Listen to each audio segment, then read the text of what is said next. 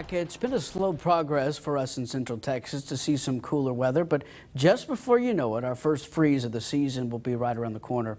Meteorologist Haley Fitzpatrick tells us when that first freeze will potentially be in this week's Weatherwise.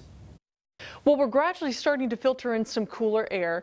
Clear skies overnight, less humidity allows for some deep radiational cooling, which drops those overnight lows into some pretty chilly temperatures. We're about a week and a half away from closing out the month of October, so when can we expect our first freeze of the season?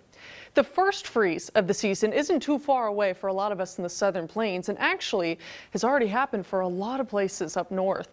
This data sources from a collection of first freezes from 1981 to 2010. It gives us an idea as to when ours will likely happen. And for us in Central Texas, we'll start to see that 32-degree freezing air trickle in around mid to late November. Our first freeze of the season is usually around November 22nd.